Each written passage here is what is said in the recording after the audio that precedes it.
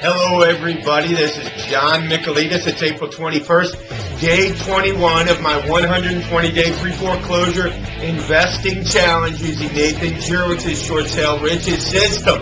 Today was a funny day because I worked all day nonstop from 9 o'clock in the morning till after 5, no breaks, and I feel like I didn't accomplish much of anything, to be honest. I spent most of the day writing an article, What is a Real Estate Short Sale Flip?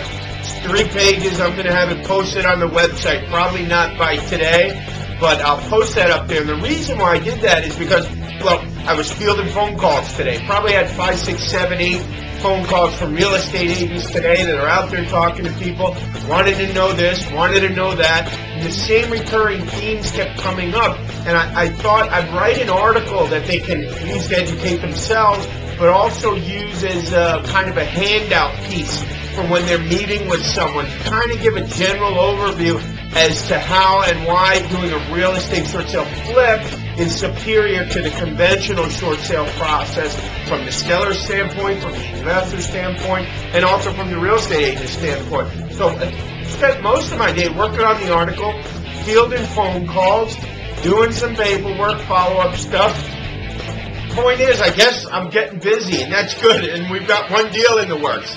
Now, we do have, and we'll see, right, but I do have 2 agents that told me specifically that they've got paperwork.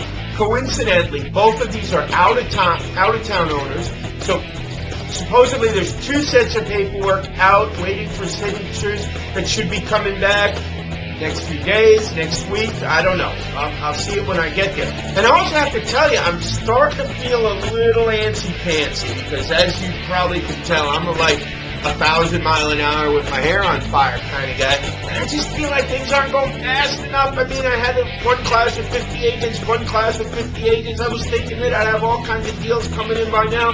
And it's slower than I was expecting it to be. And I'm thinking, man, maybe I should go start knocking on doors and calling FSBOs and doing that kind of stuff myself. But then my mind says, well, wait a minute. If you don't have the real estate agents in place to take those leads, then what's the point of going out there? So I don't know. Maybe I just need to chill out, let the process take its course.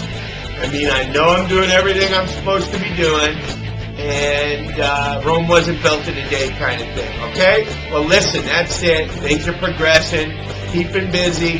Hope you had a great day. I know I did. See you tomorrow. Bye-bye.